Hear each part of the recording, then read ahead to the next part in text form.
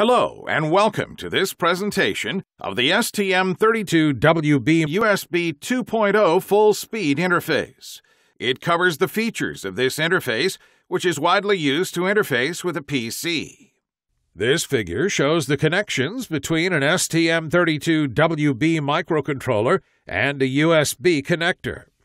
The STM32WB features a USB 2.0 full-speed communication interface, allowing the microcontroller to communicate typically with a PC.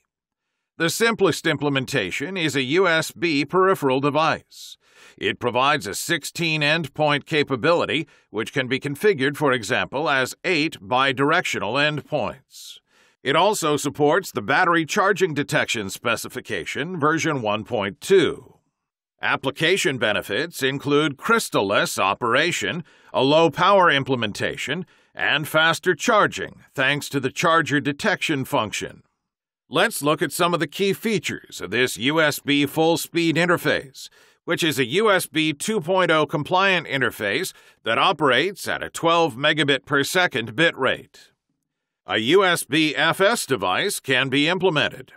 Crystal-less operation is supported. A total of 16 endpoints, 8 bidirectional, can be supported. Full support for isochronous endpoints. Bulk endpoints are able to use a double buffering mode offering higher performance. Inbuilt support for link power management adds enhanced power modes on top of the USB 2.0 specification.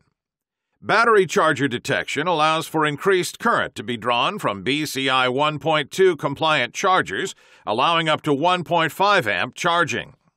The block diagram of the USB full-speed device controller shows the various building blocks inside along with its analog transceiver, which manages the physical layer shown above. The physical layer, or PHY, handles the analog signal levels, including specific level detections, as well as battery charger detection functions. The USB interrupt goes to the Cortex processor to signal various USB events. The AHB peripheral bus, or APB, enables read-write access of the controller. Other key elements are the packet buffer memory and the suspend timer, allowing low-power operation. Several related peripherals work in conjunction with the USB device controller to link the USB activity to the system power mode and the requirements of the software.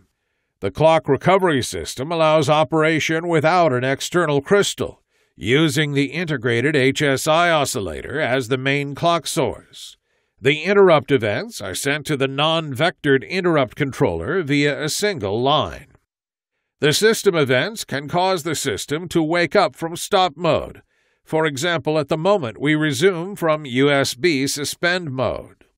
The USB device controller generates interrupts in different circumstances, which generally require handling by software. The first two listed interrupts cover various error and warning conditions. The remaining interrupts correspond to normal USB protocol events. The USB peripheral is fully active in run mode. After a suspend event, sleep mode and also stop 0 and 1 modes are available. Stop 2 and standby mode should not be used.